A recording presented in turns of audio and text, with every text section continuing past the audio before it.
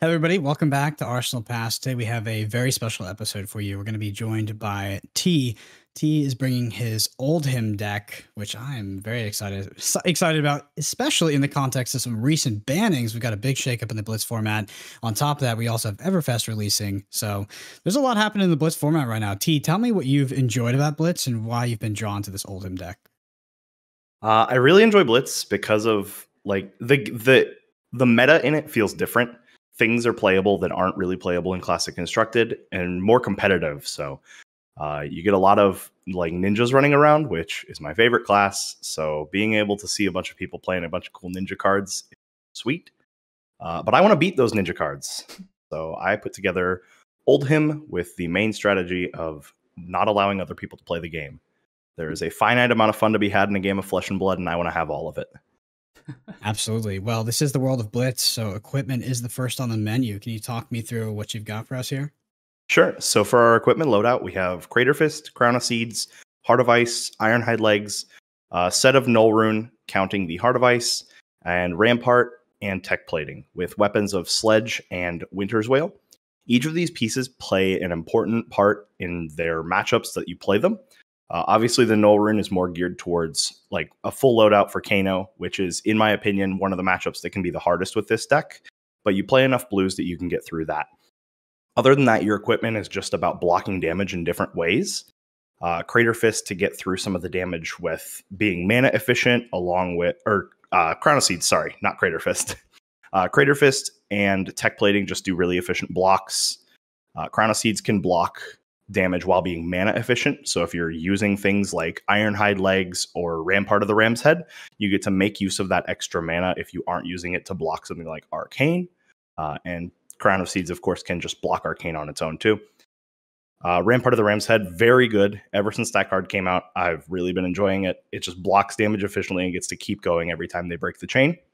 Sledge of Anvilheim, very good in those matchups where you want to be attacking and keeping mana floating. Most importantly, in Kano, I've enjoyed it because you can get in an attack with 2 cards and still have mana floating if they come back at you with something on your turn. Mm-hmm. You mentioned it at the top, but talk to me about what this deck is trying to do and ultimately, how are you winning the game? Sure. So this deck has a couple different strategies of how it wins the game. And it's kind of matchup dependent on what you're going to do. But for the most part, what you're going to do is just block with 3 cards, keep a blue ice in hand, and then smack down with Winter's Wail if you're playing that in the matchup, so that you can apply pressure, give them Frostbites to disrupt their plan, and then still have typically 9 damage to, or 9 defensive cards to block with whenever it goes back to them. So you get to be really efficient. And then in matchups where you can, like where you keep extra cards, you can arsenal a big threat and come back with it later. Something like Command and Conquer, Oak and Old, cards that have high impact, low cost.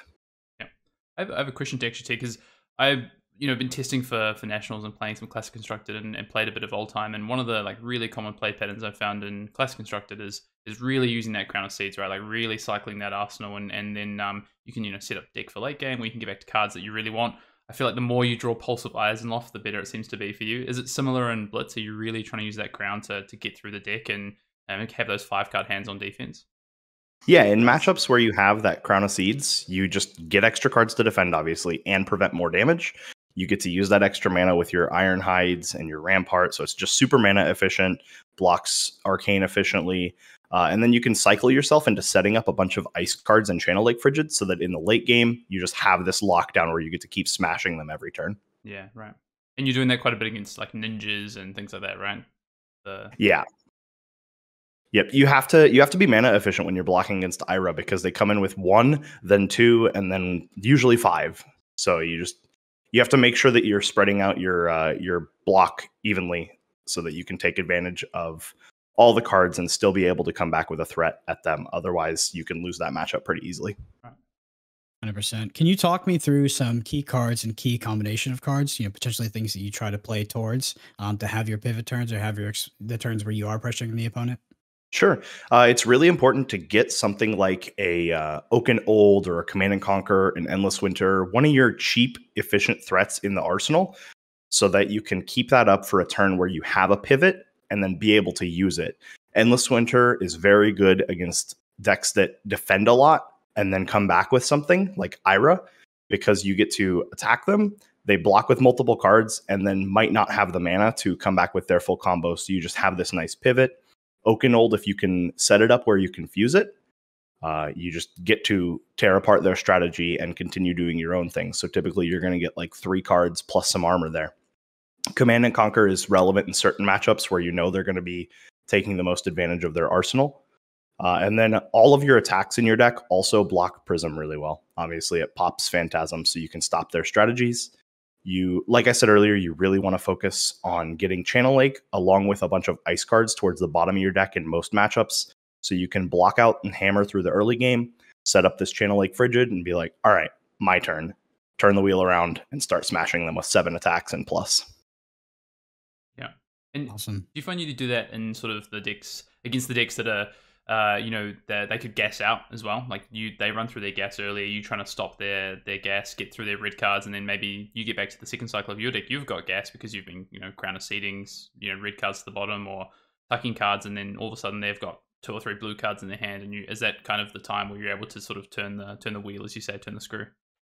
Yeah. So as much as you can, you want to save your equipment that blocks until later in the game, so that you can use that to block out damage and then just use your whole hand to be smashing them down with like an attack plus a pummel or whatever it ends up being, to just take advantage of that late game.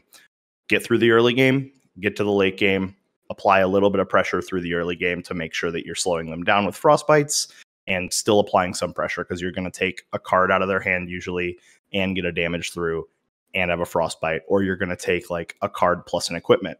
And the less equipment they have, the better your dominate attacks are, and the better you can force them into not overblocking and taking advantage of things like pummel.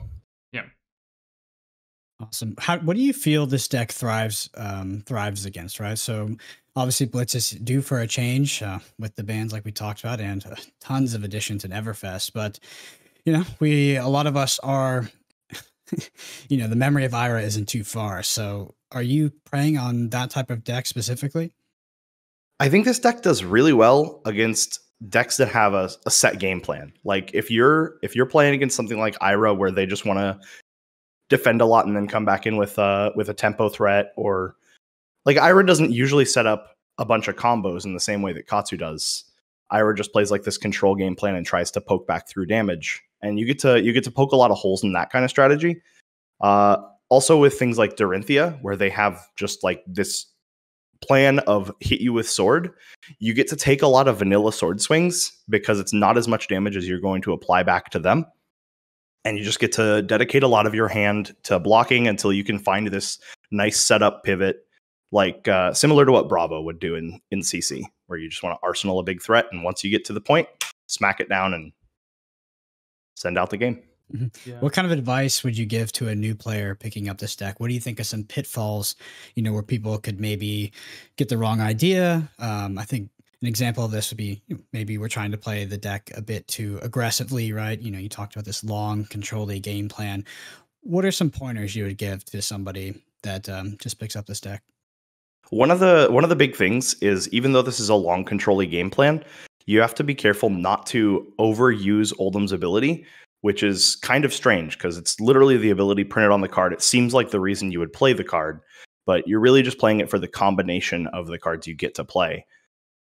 You're not necessarily playing Oldhim because of Oldhim's ability. And so one thing that I have seen a lot of people do is overuse this ability in Blitz versus in Limited and CC. I see a lot of people not use the ability enough. So this is different in Blitz because you don't want to use the ability as much.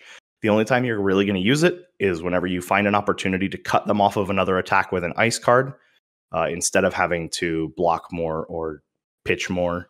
So you get to use the ice card to stop their string of attacks. But this deck doesn't play a lot of earth cards, so you're typically not going to be using your earth pitch. I like that you play the yellow Autumn's Touches though, so that you can double fuse on certain hands. You have that ability, which is really cool. And I think one of the early pitfalls of Oldhim was like play a lot of earth cards, play a lot of ice cards, and kind of do neither well. And I like that you've kind of fit this in a little bit tighter in terms of the package that you have here, and it feels like it's a bit easier to manage those. I had a question. I want to know, because I'm sure people want to know, what is the best card in this deck? What what is the linchpin of this deck?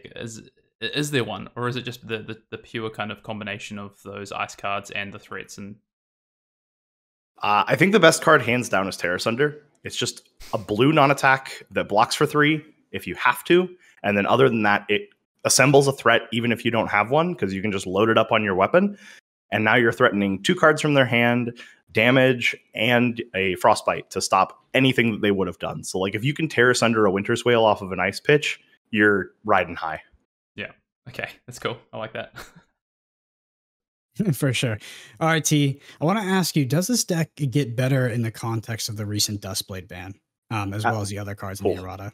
Oh, absolutely. So like one big thing about Duskblade is it could get out of hand if you weren't able to close the game fast enough. So in that matchup before, you had to find a lot of threats while also being able to block all the damage they were coming at you with.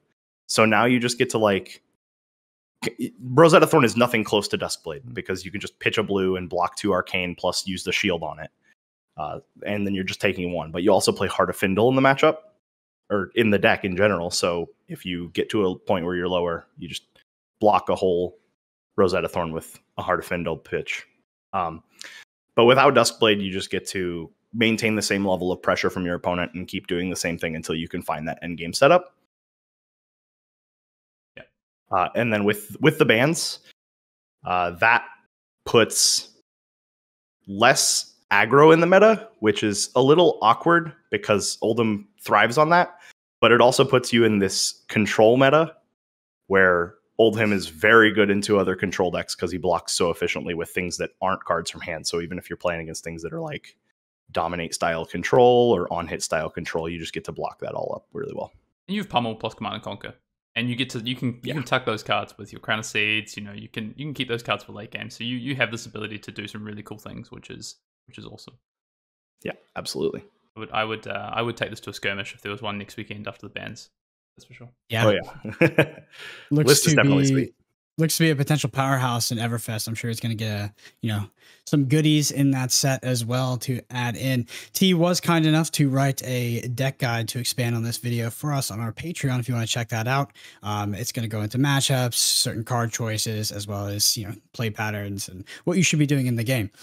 But anyway, pick up this deck. Let us know what you think. Take it to your local army and just dunk on all those non-dustbladed, non-dustbladed rune blades and those Iras, of course. Oh yeah. But again, T, thank you so much for joining us. Thank you for sharing this deck, and yeah, I'm excited for what Blitz has to offer us in the future here. So until next time, see you on the next video. See ya.